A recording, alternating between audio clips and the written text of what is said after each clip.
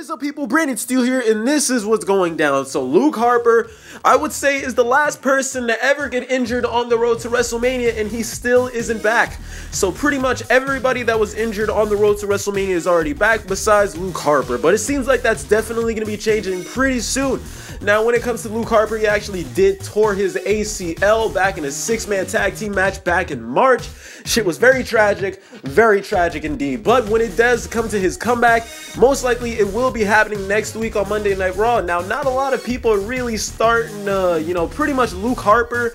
Right now, most likely he is going to be going to Monday Night Raw. Now, a lot of people are starting to say that the whole Braun Strowman squash matches where he will go up basically against a whole bunch of jobbers, apparently that's just to keep him occupied until Luke Harper comes back. Apparently, they're actually trying to keep the Wyatt family alive on separate brands.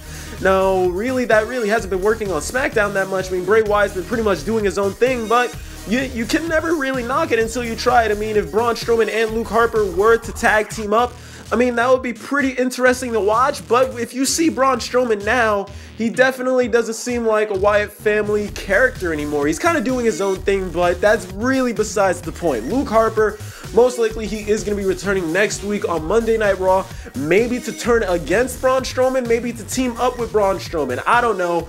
But being that he's going to be on Monday Night Raw, they clearly have some type of storyline for him. So we're just going to have to see where this goes.